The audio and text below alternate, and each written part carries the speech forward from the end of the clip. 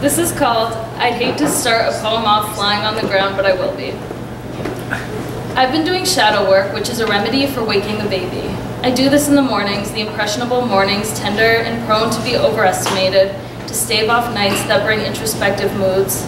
I've been doing shadow work where I write down the things I can't look straight at, and it's whittled me down back into the baby I was, the baby I can't warp into the shadows I try to shake from my heels in the streetlights.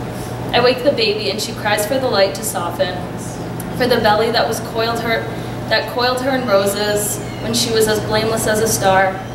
I wake the baby and she cries for a melody in the noise that swarms her.